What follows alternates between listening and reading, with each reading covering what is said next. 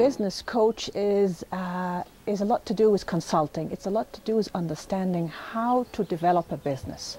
When we have a business, whether it's in the beginner stage, it's a new startup, it's a developed business that's looking to grow, or it's a very well-established business, there's a phase of growth that every business goes through. And one of the common denominators for all three kinds of business, that is a mistake that I see quite often, is that they don't have a strategy.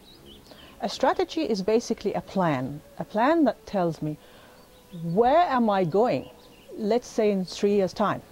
How is it going to look when I get there? And how am I actually going to get there? For example, a business who are doing really, really well, but when you ask them, so what's the plan for the future? How are you going to, where's the business going from here? Then you hear the answer, we haven't thought about it. If you don't know where you're going, how do you know you got there?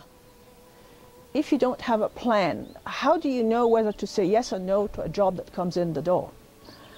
It's not my job to walk into your business and define what success is for you.